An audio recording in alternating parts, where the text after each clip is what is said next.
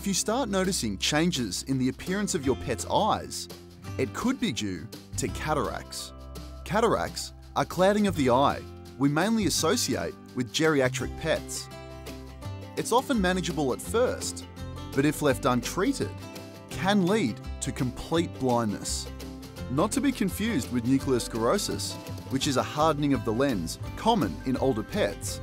Cataracts are mainly inherent, with certain breeds particularly predisposed to the condition.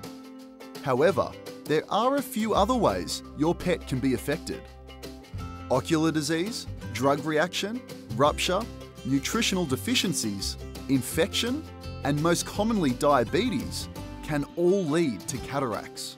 If you think your pet may be developing the condition, your local vet is often the best place to start. However, a veterinary ophthalmologist has the tools and experience to properly diagnose the condition. Surgery is often the only way to completely remove cataracts, but be warned, the procedure can be very expensive. Owners are advised to assess their pet's age and weigh up whether to operate or improve their quality of life in other ways. Hi, I'm Dr. Danny Dusek from Bondi Vet.